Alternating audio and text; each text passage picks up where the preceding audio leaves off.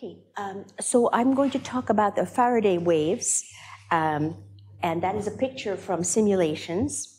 And this Faraday is the same as the one who did the the cages and all that, but this is different. He did also a shaking layer of fluid, and if you shake it with enough amplitude, it forms standing waves, and like this here.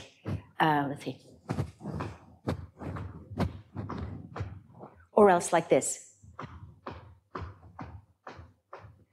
And here are some patterns that are formed, the usual crystalline patterns, stripes and squares and hexagons are all possible, usual basic patterns you see in convection and everything else, but it's just a shaken layer of fluid and surface waves.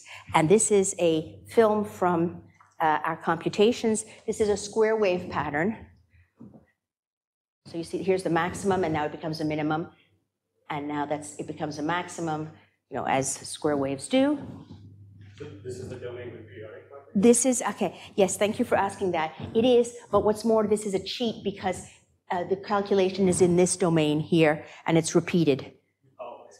So we're not getting a big pattern of it. We're just getting one square wave at this time. Later, there'll be other things. G is the gravitational acceleration. So this is, yes, okay, so good. I'm glad you asked that. The way it's done numerically or theoretically is not with changing boundary conditions, but in a frame that moves with it. So it's gravity that the shaking becomes an oscillating gravity in a stationary frame, right? Okay, so that's the gravity there, and that is the... Can you solve potential flow equations? No, this is fully viscous, And so maybe I'll be showing that shortly. Yes, this is, in fact, this is the first viscous 3D simulation of Faraday. Okay, so, this is the movie. Okay, so indeed, it's the first viscous simulation, and that is because everything, I come from a tradition of studying hydrodynamic instabilities, pattern formation, where the prototypes are Rayleigh-Bénard thermal convection and Taylor-Couette flow between concentric rotating cylinders. And we all know the pioneering experiments of Couette and the explanations by Taylor. That was in 1890s.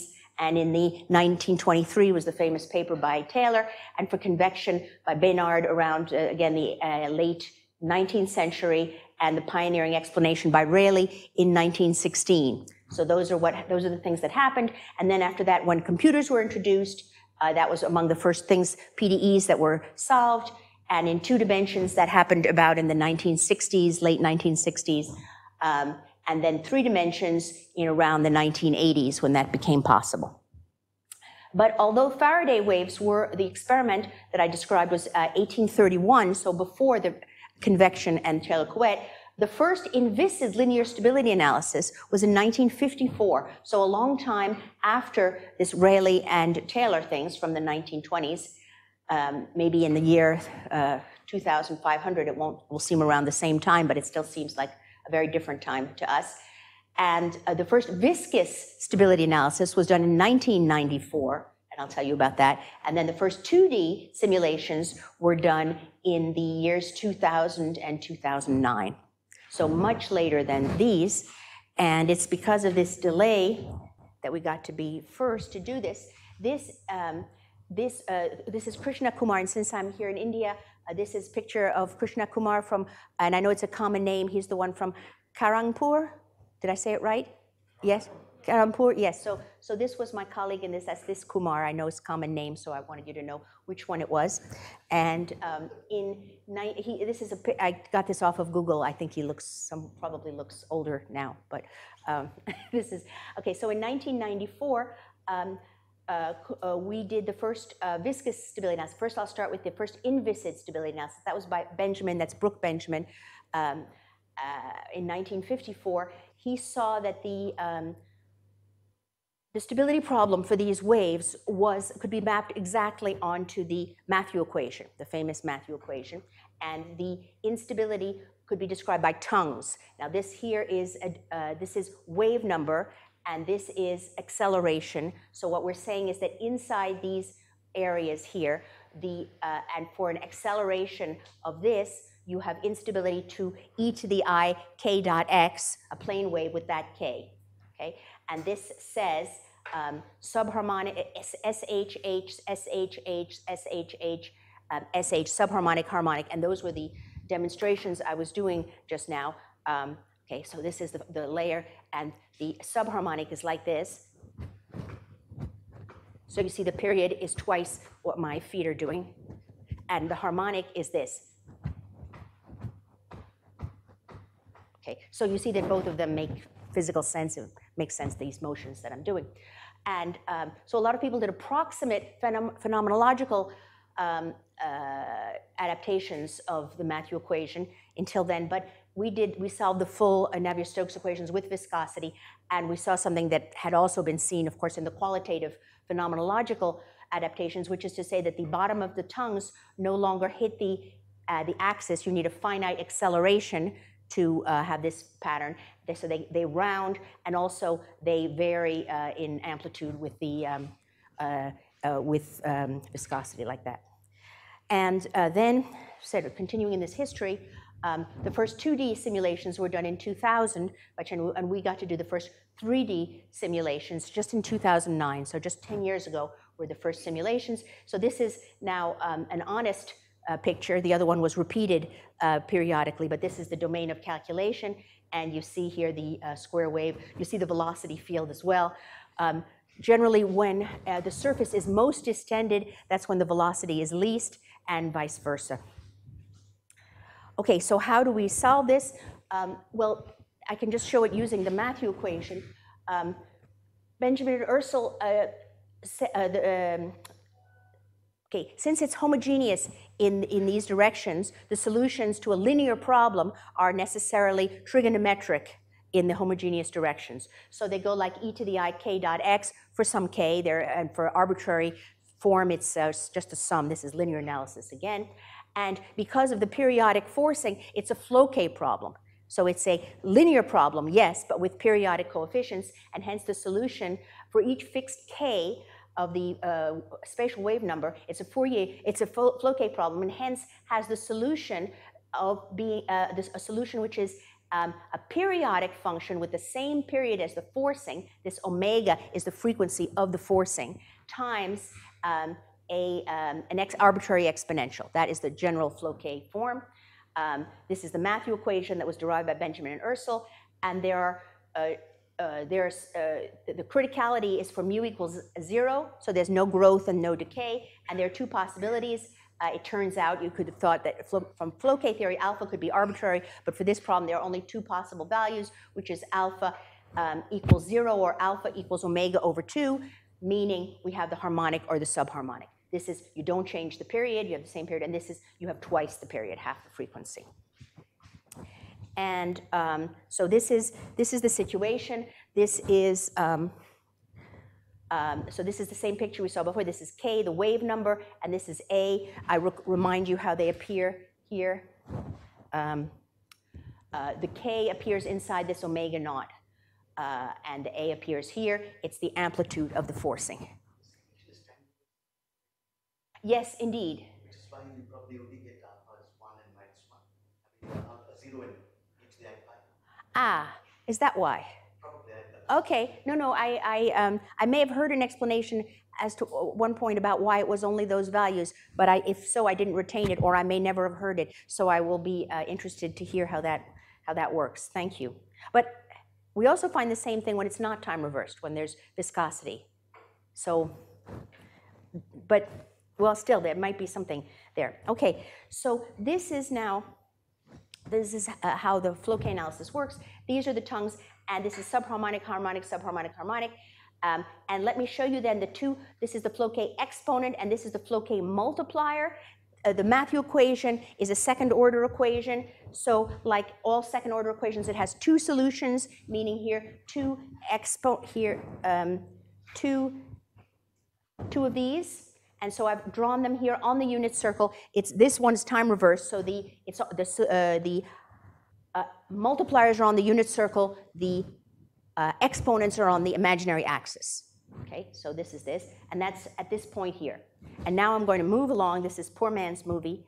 I'm moving along in K, and you see the multipliers moving together, and now they meet at -1, and now they have to the multipliers have to multiply to 1 because of it being inviscid and phase volume preserving, and so one goes outside, one goes inside, and that is when you have instability, because one being outside, that means that the multiplier, it's being multiplied by something greater than 1 in absolute value, and you keep going inside the tongue, it becomes more and more unstable, and now they meet again at -1, and now they cross in the complex way, they're going across the circle here as you go across here, and now they're going to meet at 1, and that's the beginning of a harmonic tongue, and then they're going to exit at 1 plus something and 1 minus something, and then they meet again, and then they go back again. So that's how flow K analysis Matthew equations work. And the way we solve the problem, again, I can illustrate it on the Matthew equation. Let us write this periodic function. I wrote it that way before. This is usually written just as a periodic function with capital T, the same period as the oscillation, but I've written it now in explicit Fourier form. And the reason I did that is so as to write the Fourier components as a vector here. And so now I rewrite the equation, and I see that we have most terms that do not mix the different Fourier components. The only one that mixes them is this cosine term. So we rewrite this equation, bringing the cosine term to the right and the other terms all to the left. This equation is just the interface equation. It's the same one that says, that the balloon, you know, the pressure inside minus pressure outside is surface tension, right? The jump in pressure, I think they call that Laplace's equation, right? I mean, there must be many things that are Laplace's equation, but the jump in pressure, delta P, is the surface tension force, right? That's all that this is. This is surface tension, sigma, and that's a curvature term, and this is it's a change in pressure, delta.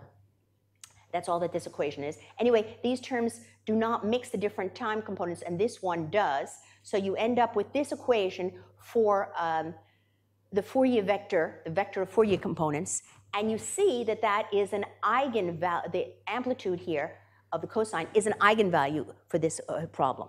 So this is rare to set up things this way. Usually when we look at hydrodynamic stability problems as eigenvalue problems, it's usually the growth rate that is the eigenvalue, and you put in your conditions, you put in your A, and what you get out is your mu, your growth rate, and then you interpolate different A's to get the mu equals 0. But this is not that way. We put in the mu is in the equation, and as 0, and we get out the A. So we get out right away the amplitudes. And this procedure works for other problems too. It's been applied a lot to convection, others by some recent articles I've seen. Yes? Is there a way you can disperse it between omega and K? I'm sorry, say again? Is there a dispersion? Yes, indeed. Well, yes, and we'll get to that, I think. But I can say, just for the moment, that instead of K here, I could have, this is varying K with omega fixed, and I could have instead fixed K and varied omega and seen the same thing qualitatively. But yes, there is one, and we'll get to it in just a moment. Yes? This is actually a generalized eigenvalue. No. Because you've got a matrix on the right. But it's invertible, so it doesn't matter. Each of these is invertible. So you can, I mean, generalized eigenvalue problem is only different from eigenvalue problem when one of the matrices is singular. Okay, so indeed, this is what I say here, that the usual procedure is to input this, the forcing parameter, like the Rayleigh number, the Reynolds number, the whatever, and get out the growth rate. And in this procedure, instead, we put in that the growth rate is 0, and we get out the forcing amplitude, the parameter, the forcing parameter, the one that you have to put in to get criticality. And at the time I wrote this, can other stability problems, and then I've seen that recently. I've seen other people solve them using in this way. Okay, is that clear? I'm going to go on to other things. But I'll get to the dispersion relation shortly. So surface tension is not necessary. No. No. So how does it qualitatively change? Or does it qualitatively change? I would say no. I would say it's only So quantitative. The diagram is Is this, that's right. Everything, in fact, it really, in fact, doesn't matter. Everything is through, but I guess I should have written the dispersion relation first. No, everything is through this, okay, I can write it. In fact, I'll just write it here. You can write, for the inviscid problem, you can write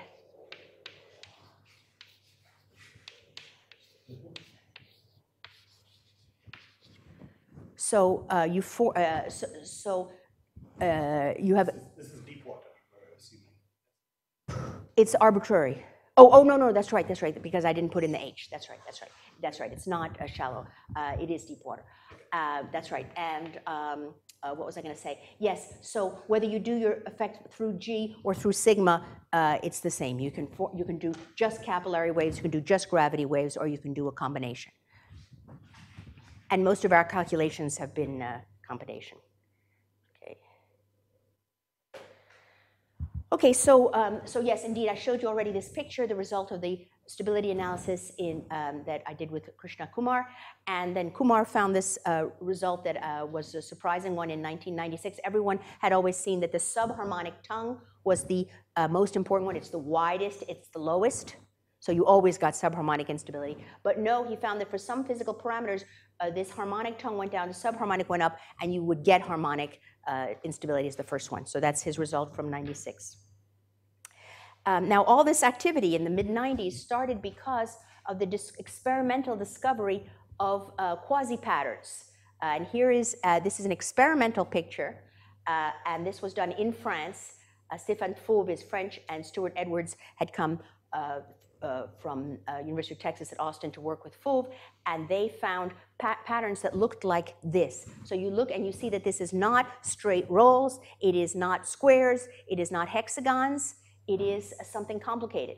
It's like a quasi-crystal, it's got order, but it's not repeated. And we'll see these in a little while more about this. And then this started off a whole industry of seeing all kinds of patterns. These were superlattices seen by Quadrali, Pierre, and Golub in 1990. Again, the same thing. You have short range. You have several different spatial wave numbers. And then we applied this technique also to the problem. Now, but first, let me say, how did they get these? Yeah, they did this by. So let's see. Yeah, you see this dispersion relation here, right? So you can see this dispersion relation two ways. This was derived by Lamb, and then sometimes called Lamb-Rayleigh. So this is early 20th century. And what he was saying was that if you excite a surface, if you make a plane wave in the surface, then it will bounce at that frequency. So input the spatial wave number, you draw an initial condition that's like this, and it will do this or this, depending on how you did that.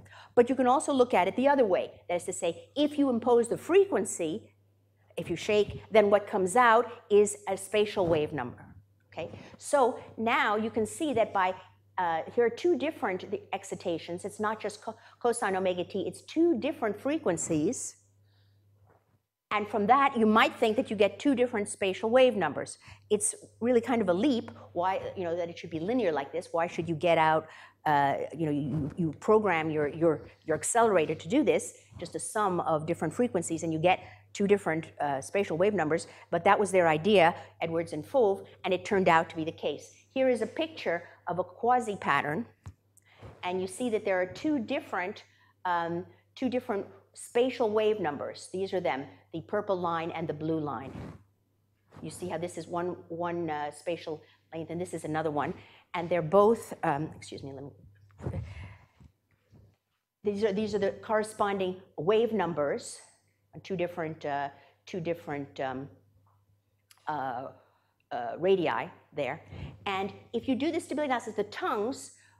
Let's go, this psi thing is called mixing angle. It brings you smoothly from here to here. If you have psi equals 0, you have just this. If you have psi equals 90 degrees, you have just this. And so let's go in between, and that's doing this. So you see that you start off with just a regular diagram. You end up with just a regular diagram, although it's shifted. These are the two different Ks that come out basically of this relation from the different omegas. And you might think that what happens several ways of going from here to here. One way you could imagine is these tongues just shift. Or you could imagine that a set go up and then another set come down. But in fact, it's this complicated, very specific thing. As you add more and more of this, you see some other system of tongues. You see the little ones come down. You see even an isola of excitation here. Not a tongue, it doesn't go up here. And then this coming down more, and you have all this topology. They meet, they do all this complicated stuff. And then finally, you have here the same acceleration amplitude bicritical point here for those two frequencies, but you see how weird the diagram looks. And then you keep going, and then those other tongues, these disappear. Oh, and then you get, excuse me, then you get, and then you just have that diagram. So it's very complicated, and I don't know if people have studied this. I just have these numerical results, but it seems to me that somebody could do, if it hasn't already been done in the intervention. I don't think I ever saw any diagrams like this. People did, mathematicians sometimes did something quasi-periodic where these were not commensurate, m omega, n omega. So but these are commensurate. It is a Floquet problem. It is periodic with period 2 pi over omega. And you have this complicated thing, and as I say, I don't know if that's been studied, these complicated things. And if not, it should be. Yes? The wavelengths may not be commensurate. Yes, okay, and I think that has been studied a great deal. This very thing. That spawned a whole industry. Okay, so I showed this already. Right, that spawned a whole industry by all these mathematicians here on all kinds of mathematics about the ratios of the Ks and what you could see, and a whole lot of experimental work too. All this was in the mid-90s mostly. So this is the most complicated bunch of pictures I've seen, and this is experimental work by Arbel and Feinberg, and this is with the ratio 2 to 3, and you see all these different patterns. Let me go back to this quasi-pattern picture here. This picture here, this is the same psi that brings you from here to here. It brings you from forcing all of m omega t to forcing all of l omega t, or n, I think I changed between l and n, yeah. Okay, all from this to this. And this is the threshold here, is the radius of this line. So this is where you just have this. This is where you just have this, what says lines. And then in between you have, that's the crossing point of the two, and that is indeed experimentally where you get the quasi-pattern. So indeed, this is some kernel of the right explanation. To get more of a kernel, more than just a kernel, again, you'd have to study all these difficult articles: Ruckledge, Silber, Proctor, Skeldon. That's Mike Proctor, Alistair Ruckledge, Anne Skeldon, Mary Silber, and they all made a substantial. They wrote, I don't know, each about 10 papers on this matter that are difficult to read. I don't really claim to understand them. Group theory, with all this different things about, as you say, the Ks and the relationship between them and resonance and all kinds of stuff. So that's spawned a whole thing there. And this is the same kind of picture for the Arbel and Feinberg. That is to say, this is where you have only 50 hertz amplitude. This is where you have only 75 hertz, and then you're doing a superposition of the two. And this is the diagram. This is the phase diagram. If you have half and half, then you would go from rhomboids. Are they pictured here? I don't think so. Rhomboids to double hexagons. Are the double hexagons here? I think that might be this here, and then all these others based on how much by angle you have of the 2 and 3 and the amplitude of the forcing. So now we're finished with the 2-frequency forcing. Right, are there questions about that? Okay, so now that's the end of 2 frequency. We're going to go back to 1-frequency forcing. So all this time, we're going to talk about something very simple to understand. There had never been a method to do a spatio-temporal experimental measurement of the surface. People just took pictures, like the pictures you just saw. But the idea of getting this function, psi, the height, as a function of x, y, and t, this could not be done experimentally. You had a photograph, and you had the shape. Okay. So the first to do this were a group of Wagner in 2005 in Germany with these co-workers here, Kiddick and Emsen Koshinen, and they were the first to do a quantitative measure of it. And from that, when you here's a square pattern and here's a hexagonal pattern. And then if you have quantitative measurements, you can do a Fourier transform, a spatial Fourier transform. And indeed, we know that the spatial Fourier transform of a square pattern is a square pattern, and the spatial Fourier transform of a hexagonal pattern is a hexagonal pattern. They're, I don't know what you call that, yeah, okay, so here they are. This is the Fourier spectra of the experimental data, and that was the first time this was done. And so that is the article that was chosen by Nicolas Perinet, who was my student, to compare with numerical simulations. The numerical technique I won't say much about because I don't, this was really done by my colleagues. In there, this is Navier-Stokes with viscosity, and so I'll say just a few things. One, they use a cubic mesh for the whole fluid, so they don't just have the interface. It's not a phase field model. It's not you have cubic regular mesh, and then you have triangles that represent the surface. And in the cube, you have a viscosity and a density that depend that are one value for the fluid and another value for the one above for the air. Okay, and that's why this mu is written here inside, because it varies with space, and the you solve Navier-Stokes on the whole thing, and then the fluid velocity advects the surface, and then the surface has a certain surface tension, and it acts on it. It makes changes the Navier-Stokes. So the triangles of the surface change the motion of the fluid, and the motion of the fluid advects the surface. So that's pretty much all I know about this. And these are the results of his simulations. That is to say, this is just linear, but what he did was he implemented that method, and he did it very close to threshold, and he got these thresholds. So this is very close to those other things can be considered analytic, that Floquet method. So he's very close with threshold. But in addition, you can get the Floquet functions. Remember that the eigenvalue is the A, but the eigenvector is those Fourier coefficients. Fourier coefficients of what? Of the motion of the fluid. So the motion of the fluid is not trigonometric.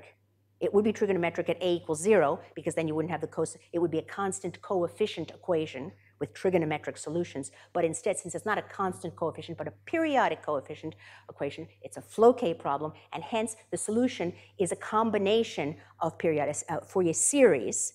And so the function looks more complicated than trigonometric. And when you get the A's, you also get those Fourier coefficients, and you can reconstruct the functional form. And these are the functional forms seen here and here and here for the first three tongues. So this is a subharmonic tongue, this is a harmonic tongue, this is a subharmonic tongue again. And these numbers here are the numbers of nodes in a period. So here you see 1, here you see 2, and here you see 3. And then so he did the squares. You've already seen. Oh, I don't know why when I click here it shows this, and when I click there it shows the other one. Well, anyway, this is the square pattern. You already saw it before. And then what you didn't see was the hexagonal pattern. Shown here. I have to, yeah, somehow if I click in them. So that's like a chocolate surface, so that can keep your interest. And that's indeed what's seen experimentally, is you have squares at low amplitude, hexagons at higher amplitude, and he got both of those patterns. So now I'm going to switch just to hexagons. I'm going to talk about that for a while. And this is all the work of Nicolas Perinet, who did all these numerical simulations that I'm talking about for the moment. So here are the hexagons with their chocolate wave, you see. Isn't it nice? And this is the domain in which he got the hexagons. So this is a minimal domain to see hexagons, and it has a ratio of 1 to square root of 3. It's a rectangle 1 to square root of 3, and that's, you can complete that hexagon that way, and that is a domain, a minimum periodic domain to get hexagons. So I lied when I said the experiments, it's true, they got squares at low amplitude and then hexagons at high amplitude. That's not what Nicolas did. What Nicolas did is he did simulations in a square container, and there he had squares, and he did simulations in a container like this, and there he had hexagons. So you guide the system and you make it do that. Later, I'll talk about unguided systems. These simulations are done with finite depth. Yes, yes, they are, And You put a boundary boundary condition of the part. Yes, no slip, no slip. Here, I mean, you can see, look how, it's not, I mean, as it happens, that experiment that we were matching had very, very low, very, very thin layer. Look at that. That's realistic. So in fact, it's surprising it works at all. How many grid points are here? Maybe 5. So it's rather surprising that it works if we. Sorry, if you increase the amplitude even more, then you go out to the regime of linear stability, or it remains hexagon all the way to. No, it starts to be chaotic and to melt and do different things. Yeah, that's right. You can't trust or you can still trust the linear. No, the linear stability analysis only tells you about the linear instability. The nonlinear code does everything the fluid would do. It's a perfect experiment. And then it would show this. It would show whatever the experiment showed. Although in this case, so far, again, this is a kind of cheat because the domain is this big. Okay, for the moment, that we'll change that shortly. Yes. Many people have done that. I don't know anything about it. This was, yeah, many people did that. I put him with the theory, but yeah, Vignals here. This is nonlinear, weakly nonlinear, and Zhang and Vignals, a whole bunch of papers. There's been a tremendous, Miles and Henderson, and there's a whole literature, but since I don't do that, I don't know anything about it. But yeah, huge literature.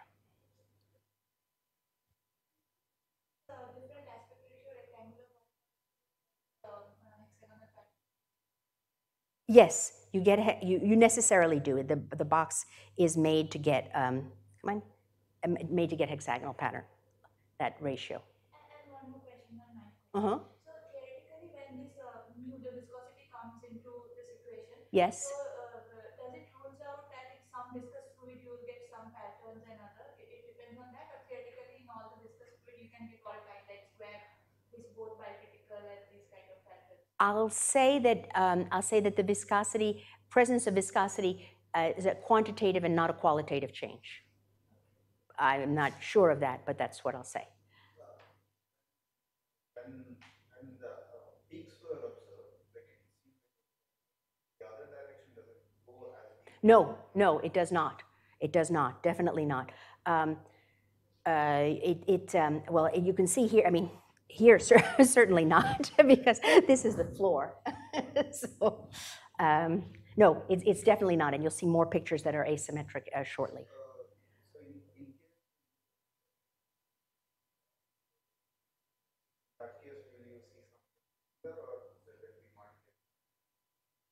I'm sorry, say again? If you have a thicker layer. Thicker layer would, everything would be different, but again, I'm going to say quantitatively and not qualitatively. I would say, yeah. Okay.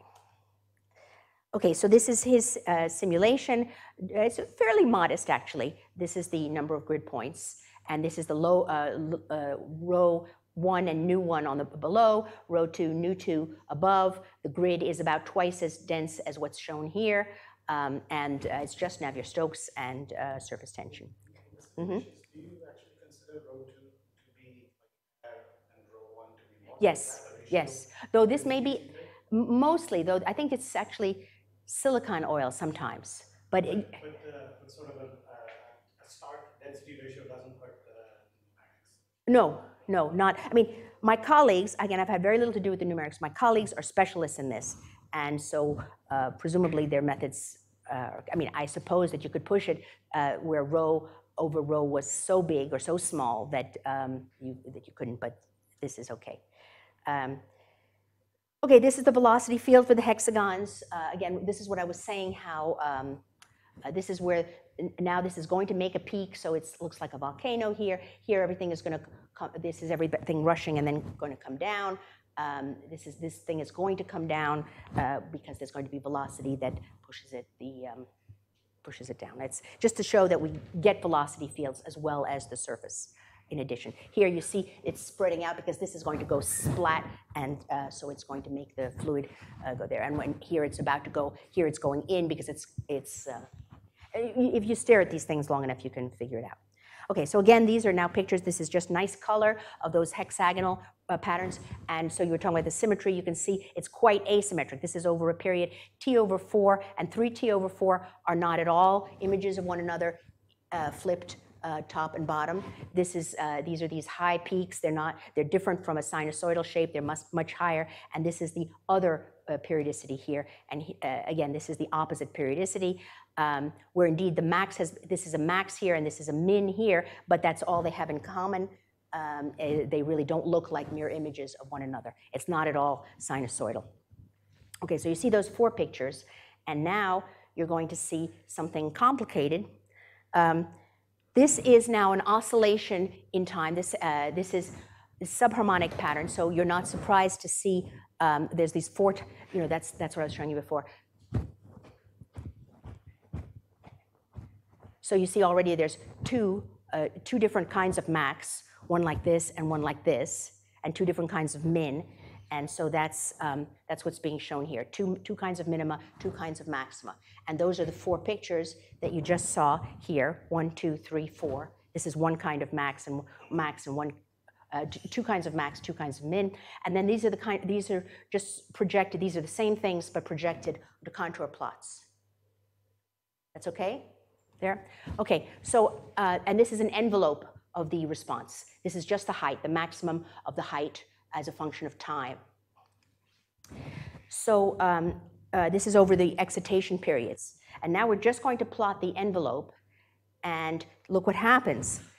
What happens is, after a long, long time, after 40 oscillation periods, you would have thought it was hexagons. It looks pretty flat here, but by here it's not flat, and it changes pretty abruptly to doing something else that we call beaded stripes. So here's its stripes, 2, 2, 2, 2, 2, and then beads left and right.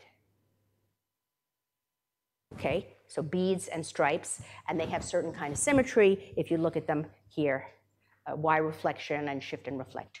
And then you might think this is very flat, so you think that's finished, but Nicolas Perrinet had a lot of patience and was very curious, and he kept going, and then it's not permanent. It starts to change to something else that looks kind of like hexagons, but not exactly. You see that it doesn't look like this. It looks much more like this. It has these white round areas like this, but they're not exactly round. These are kind of triangular. That's what we call them quasi-hexagons. They have these round patches surrounded by about 6 things, 1, then 1, 2, 3, 4, 5, 6, like hexagons, but they don't have all the symmetry of hexagons. And you can see it's about to do something. Just so that I understand, what you're saying is 4 patterns are a cycle that goes through at that. Exactly, that's right. Each of these points here is not a steady state. It has underlying oscillations like here. And so, so this regime can be looked at as this, that's right, a cycle like that. Exactly, that's right. Each one has a regime. And then it looks like that. And then it's still not finished. It does some other thing that we call asymmetric beaded stripes, which has less symmetry than this one, if you looked at it carefully. I don't have time to say that. And then it's going to do some other kinds of quasi-hexagons. And they're not the same because you see that this pattern here is at a different, it knows the temporal phase. It knows the temporal phase because you're doing this. So it makes a difference whether you're at the first maximum or the second maximum. And so you see this is taking place at the 3t over 4, and here it's taking place at t over 4. And also space has changed a little bit. It's not exactly the same because this is now moved up there, and it's got, again, this complicated, this is and that are related by spatial temporal symmetry. So it is a complicated mathematical object. It's a nice object for those who like this kind of stuff. And so we wondered, how to look at this, and I don't think we have a complete picture of it yet. But this is, because of what you were saying, how each of these things is 4 different phases. We could look at a strobed movie of just t over 4, just t over 2, just 3t over 4, just 2t. And here it is. Here's the strobed movie at the 4 different periods. So here you only see, you don't see the underlying oscillations. It's stripes, and then it's going to be quasi-hexagons. See, it's beaded stripes, beaded stripes, beaded stripes, quasi-hexagons, beaded stripes, beaded stripes, beaded stripe, beaded stripe, quasi-hexagons, beaded stripes, beaded stripes, beaded stripes, beaded stripes, beaded stripes, quasi-hexagons.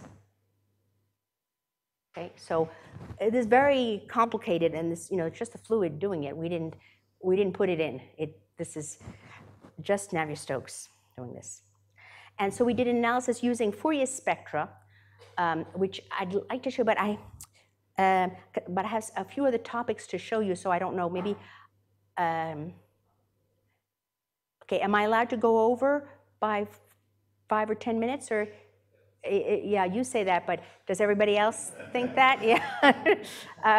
I know it's tiring to listen to things, I know, but okay, so I'll take that as encouragement and just go on. Okay, so this is the physical domain, and this is the Fourier domain. And as we said, the dual of the physical hexagon is a Fourier hexagon, Fourier mode. So here, a hexagonal pattern is made up of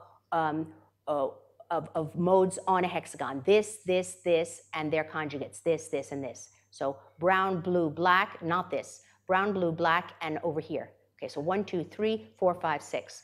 And since it's got harmonics, you form many hexagons from that. That's the base one, and then you can do 1, 2, 3, 4, 5, 6, and so on. Okay, that's just plain hexagons. And indeed, over here you see the Fourier spectrum at the hexagonal period time, and it's a hexagonal. This is the amplitude is shown by the colors, and this is the two-dimensional Fourier spectrum, and you see it's a hexagonal lattice. Good, that's what you'd expect. Now you go to the beaded stripes. Okay, and let me say again, all this is the work of Nicolas Perrinet. If you ever get a chance, if you ever hear of him, I understand it, I explain it, we talked about it, but it's really all him, including the ideas. So stripes, you expect to just have these two Fourier modes, up and down, k and minus k. That's what makes stripes, e to the ikx plus e to the minus ikx. You get cosines, and there they go. But you have these two, and those are the beads, right? So you have the stripes in this direction, and then you have some variation in this direction, which is weaker. You have those beads, and that's what's this. Now it goes on and becomes the quasi-hexagons, and you see that this Fourier spectrum looks, it doesn't look that hexagonal, but still it looks kind of like that. But you see it's different. It's got these other modes here, and it's also got this degree of asymmetry. It's got red here and not there. And then we're going to go to the asymmetric beaded stripes. These were symmetric right, left, and these are not. These are different from this, which is nothing. And so now it goes into this cycle where it switches between the quasi-hexagons like this and the quasi-hexagons like this, and the asymmetric beaded stripes like this and the asymmetric beaded stripes like that. Okay, so you can see it from the fact that you have this kind of beaded stripes has this, the other kind has this. Oops, I keep hitting the wrong one. Let's do it again. And the quasi-hexagons, this one has this, and this one has that. Is that clear visually? And you can also see the quasi-hexagon are different. Well, anyway, there are two different kinds. And so the ones we're going to track in time are, okay, if you look at the, if you sample those Fourier modes, the amplitude of the Fourier modes in time, when you have hexagons, all three of these, the brown, the black, and the blue have equal amplitude. That's the brown, the blue, and the black. This, and this, they have equal amplitude. Now, when it becomes the stripes, this is the one that's the striped one, the blue one here, and the other ones have pretty much gone away. But what has happened is you have this other mode that has come up, and that's this one. It's not on the hexagon, but that's the one that does those beads there, okay? So it goes up. And so that's what the alternation looks like. And so what we plot is black minus brown and black plus brown. And we don't plot this because it doesn't change. And this other mode here. And in those coordinates, the cycle looks like this in time. You start off with the hexagons. That's this. And then you go to the beaded stripes. And then you go to the asymmetric hexagons and the beaded. You do this over and over and over and over. So that's what it looks like. And so the whole thing is not at all finished. Say there's many unanswered questions here.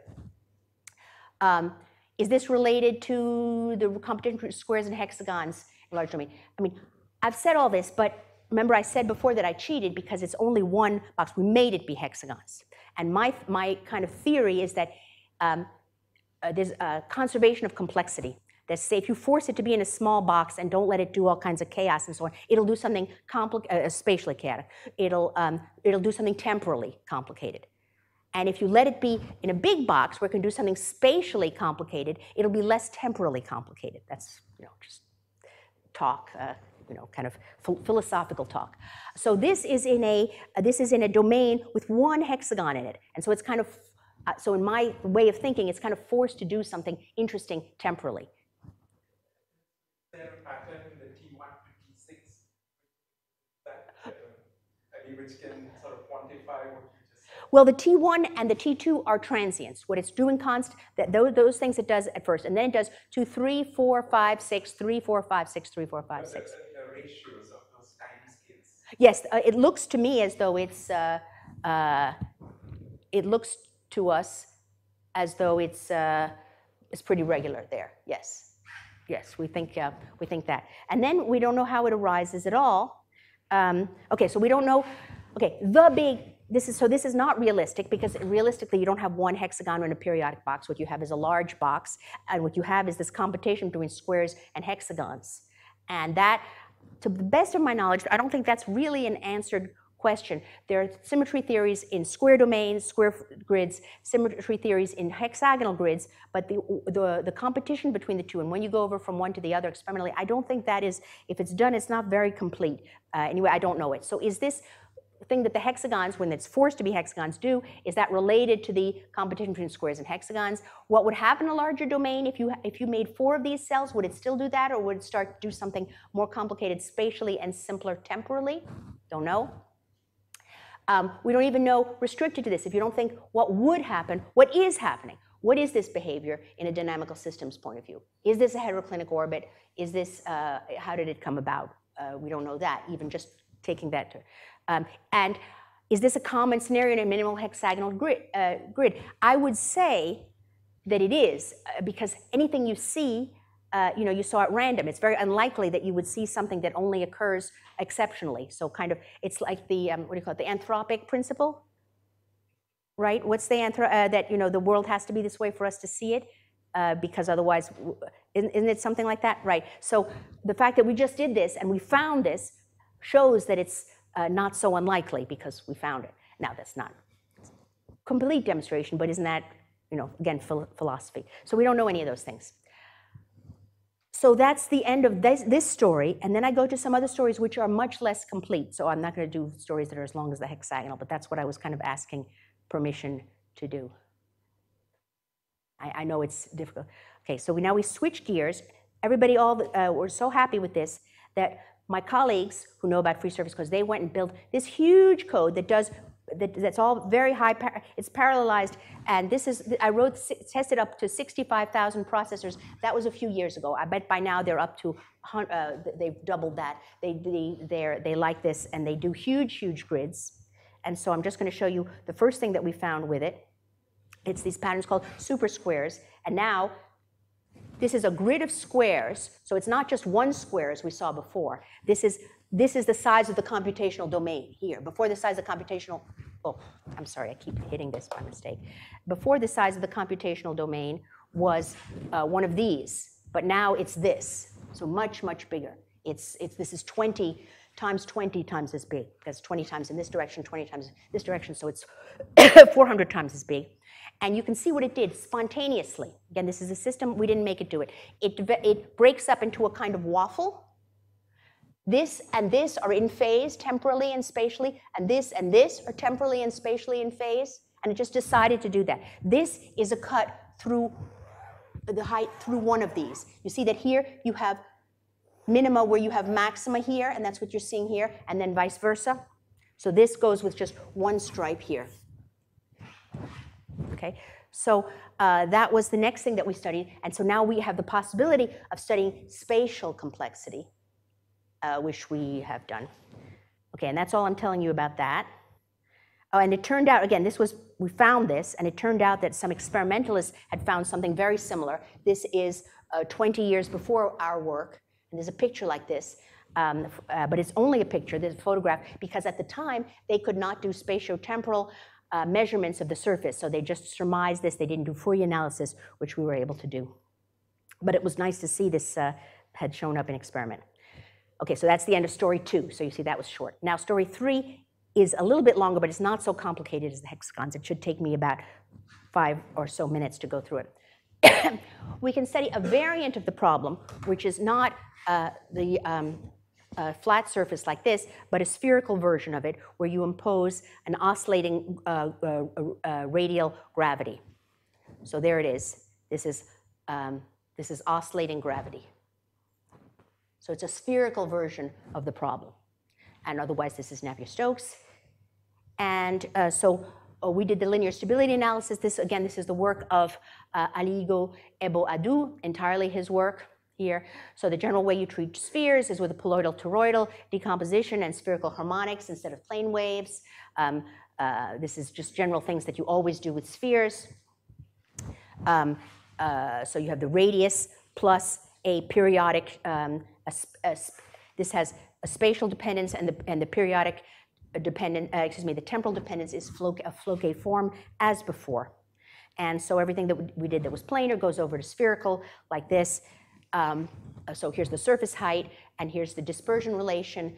And so who wanted to see the dispersion relation? There. Okay, so here's the inviscid dispersion relation in the planar case, which I wrote over there. And then here's the inviscid, this is also Lamb and Rayleigh in the sphere. And again, it's the same kind of thing. If you take a bubble or sphere and you change its shape in a certain way, in what frequency does it oscillate? Or the other way around, if you oscillate a certain frequency, what shape will it take on? Now, there's something I want you to note about this one compared to that one. It looks kind of similar. You might say K, that's like L of the spherical harmonics, but not quite.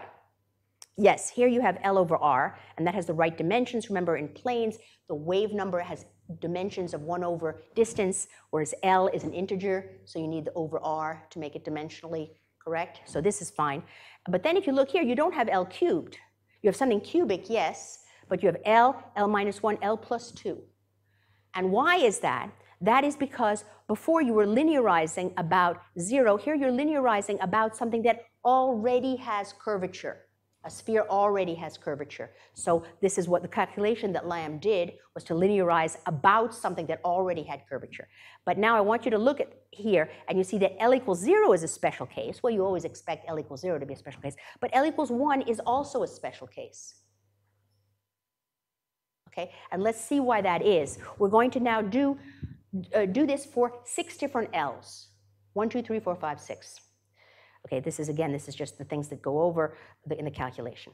So now we have this Floquet tongues here. This is frequency and amplitude. Remember I said before I varied, I said that you could fix the frequency and vary the wave number, or I could fix the wave number and vary the frequency. So here I'm varying the frequency, and I'm exciting different L's, different K's here, but different L's, those spherical harmonic L's.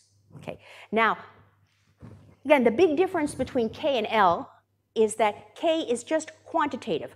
A small k is like this, it's a big wave number, and a big K is like this, but different L's are very different. They're the spherical harmonics. L equals 1, 2, 3, 4, 5, 6 are qualitatively different, and we're going to see that in just a moment. These are we did simulations at these different values, and these are the pictures that we saw. This is L equals 3, so it looks like a tetrahedron. This is L equal 4, so this looks like an octahedron, and we'll see that in just a moment. This is L equal 5, you can see 5 a pentagon up here. L equals 6 is like a dodecahedron. But let's see more precisely, let's go back to, let's look at an L equal 2 pattern, what it looks like.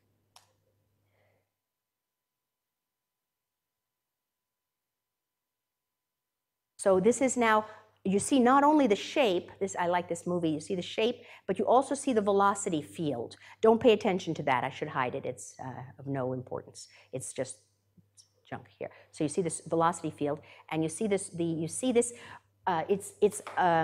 it oscillates between an oblate and prolate shape. Oblate is like a little bit like a rugby ball, and the prolate is kind of more like a frisbee. But now you're going to, okay, so now it's getting to full height, full amplitude. It's getting excited, and then it will reach its limiting amplitude. But you may see already what it's doing. It starts by being subtle, but then it's not subtle anymore. What do you see besides its large amplitude? What do you see besides its large amplitude? That's right, it's processing. It's no longer lined up like this. And it's doing that more and more. It's processing. And this too, I don't think that is known, that's such a thing. I mean, it's known that L = 2 is a prolate-oblate oscillation. Yes, that part is known. That's in classic group theory. But its precession, I think, is not known. And there's a puzzle for mathematicians. Well, it's okay. I'll show you. I think I can show you a complete picture. Yes. Okay. It's not just.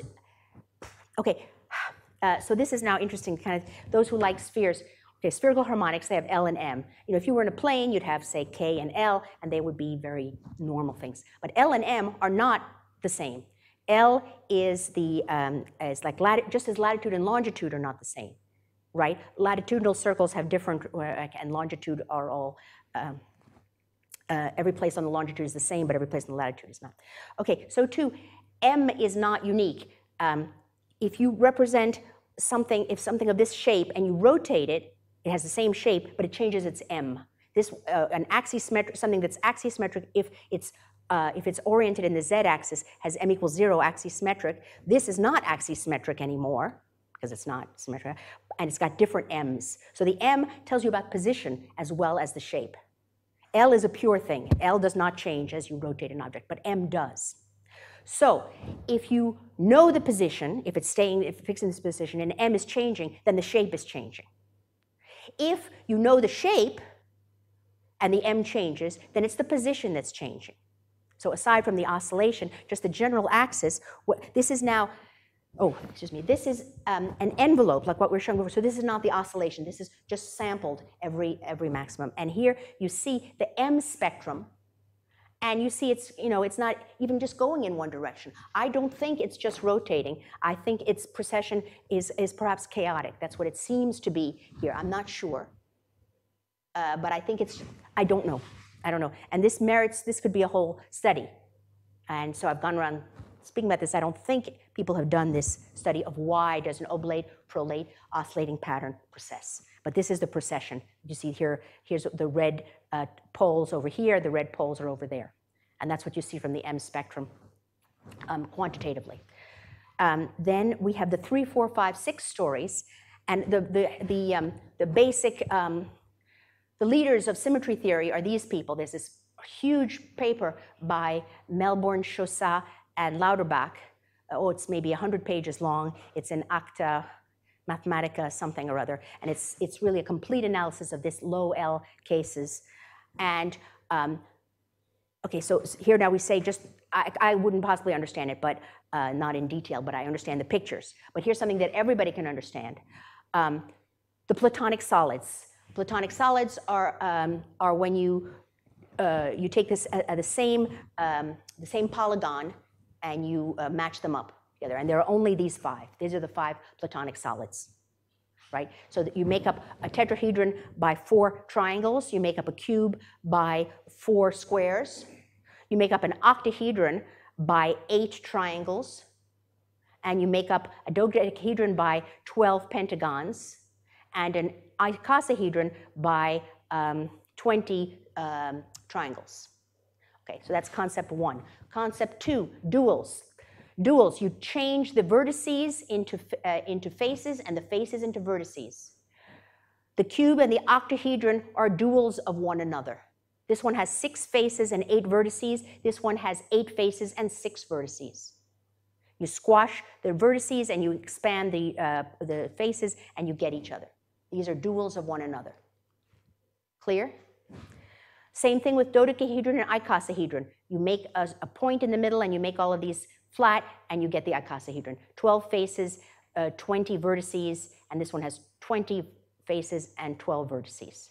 Okay, so these are duals, and this one is self-dual. You do that to this tetrahedron and it becomes an upside down tetrahedron. And indeed, these oscillating drops are a perfect way to see this because you're going, basically you're going from, I mean, if you take the maximum to be like a vertex and the minimum to be like a face, well then you're going between it and its dual. That's what it's doing in time. So that's true for 3, 4, 5, 6. That's why I said it now. And so you can have these formula. It was done by Busa. And here are movies of the tetrahedron doing its dual thing. This is the tetrahedron. And this is the L equal 4 doing its cube octagon thing. Octahedron thing. Cube, octahedron, cube, octahedron, cube, octahedron. And these are simulations of the full fluid simulations. And again, you can study precession and stuff with these spectra. And you see that these two shapes do not have precession, the 3 and the 4. The 5 and the 6, you can see also oscillating in their way.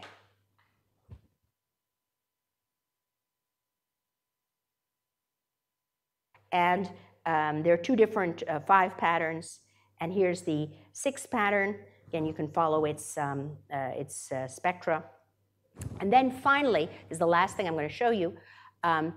Remember I said we were going to do 1, 2, 3, 4, 5, 6, right? But we started at 2 with oblate, prolate, and then we went to the Platonic solids 3, 4, 5, 6. But we didn't do 1 yet. So here's 1. Everybody ready? Right, I said it was special. This is 1. Boing, boing, boing, boing, boing, boing, boing, boing, boing, boing, boing, boing. Okay, so now you see why it's special. It's not changing shape. It can't. I mean, yeah, this is what L equal 1 does. We were surprised. We thought L equal 1 is not possible. But if you go back, it's impossible for pure capillary waves. If you go back to here, the formula, this is L over R here.